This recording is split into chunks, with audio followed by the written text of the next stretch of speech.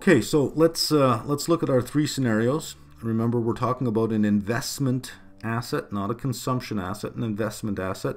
Under the three scenarios, no income, known income, and known yield. Well, we know that the value of the forward contract or futures contract at any point in time is F naught minus the original delivery price. That's the payoff, discounted back for the period of time. And you'll recall that we can calculate the forward price for each of these three scenarios. Under no income, it was S naught e to the RT. Under known income, S naught minus the net present value of the income, e to the RT. And under known yield, it was S naught e to the, I forgot my little e in there, so let's put that in, e to the R minus Q T. So all we have to do, notice for our F naught up here, is we just have to substitute this term into there for each of them. So let's have a look at what we can derive from this. So our F at this point will equal, we'll substitute this term for the S naught, for the F naught, S naught e to the RT minus K e to the negative RT, and expand the terms. S naught e to the RT times e to the negative RT minus K e to the negative RT. So I just multiplied each one by that. Well, what does that equal? Equals S naught e to the RT times e to the negative RT. We add them when you're multiplying power terms, you simply add them together, e to the 0 minus k e to the negative RT. E to the 0 is 1, so that's S naught minus k e to the negative RT. So now we've expressed it a little bit easier. Look what I've done here. I've taken out one calculation. We no longer have to calculate a futures price every time we want to calculate the value of a contract. Remember on the last screen, we valued the futures contract, then we took off the original delivery price. The next day we would value it again and do the same thing. Well, let's get rid of that and let's express it as a function of the spot price, because we don't have to calculate the spot price. We can observe the spot price. So it's the spot price, whatever the spot price is, minus whatever the delivery price is on the contract, discounted back to the day that we're observing that spot price. So let's just give a quick example. If, let's say we observe a spot price of 50 bucks. Our original K, when we entered the contract, we had a forward or futures price of $45. The value of the contract would then be 50 minus 45, discounted backwards to the point in time that we observe the $50. Now, I'm not going to solve it. I just want to show you something here. Okay, so this would be the value if S naught equals 50. Watch what I'm going to do here. If S naught rises to $51, the value of the contract now equals $51 minus 45 e to the negative RT. Notice that this is a constant term. So the only thing that changes is the spot price. Therefore, we can make a conclusion. The value of a forward contract will increase by the change in the spot price. So if the spot price goes up $1, the value of the forward contract goes up $1. If the spot price goes down $1, the value of the forward contract goes down $1, because we've expressed the value of the contract as a function of the spot price minus a constant term. So no matter what the spot price is, we'll always be subtracting the same constant term.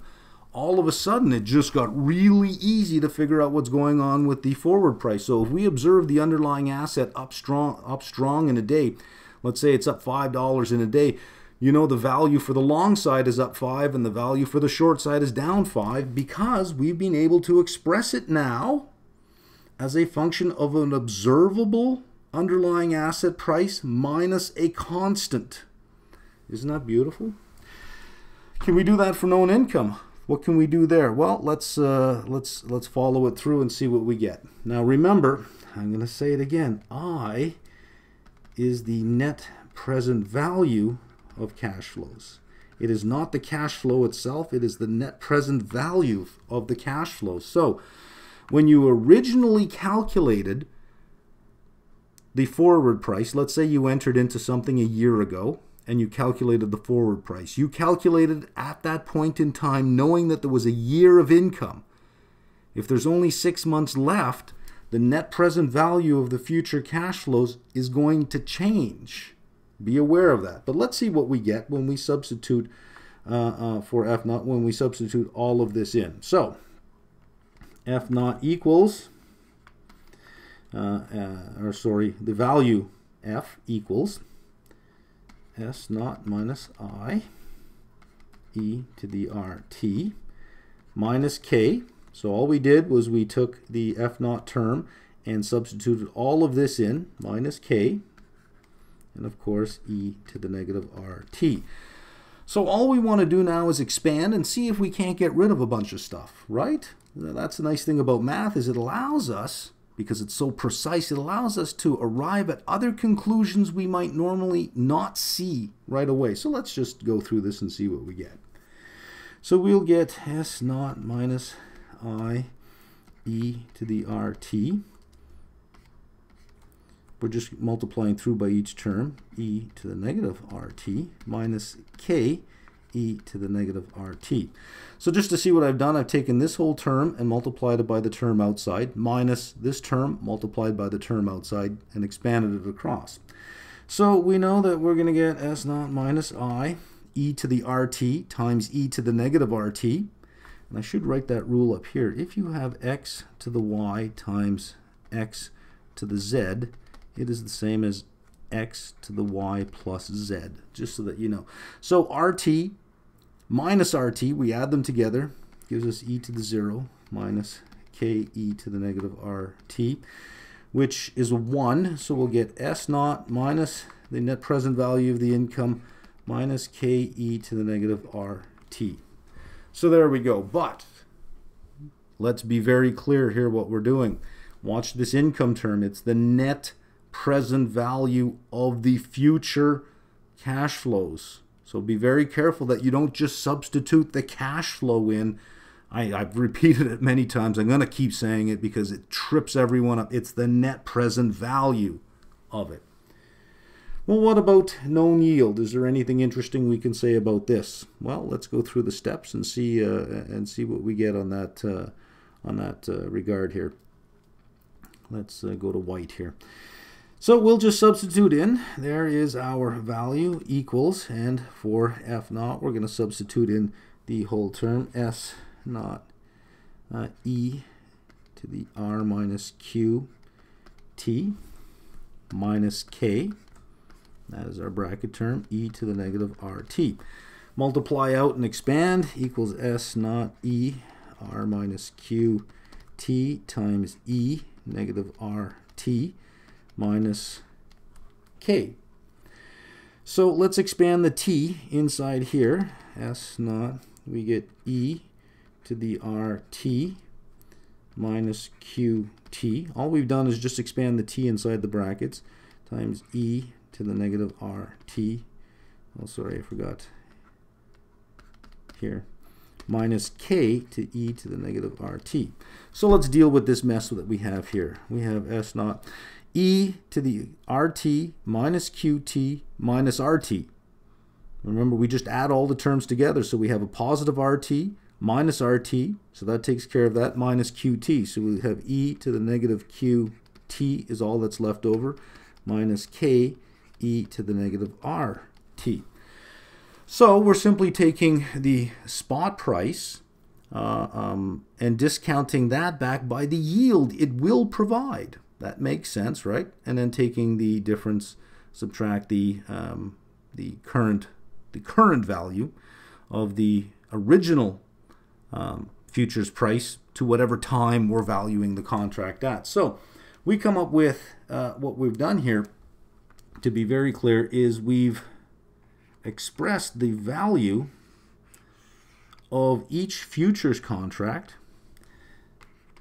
without having to calculate a new futures price each time. We've expressed it as a function. F is a function of a spot price, a risk-free rate, the time, the net present value of income, or Q.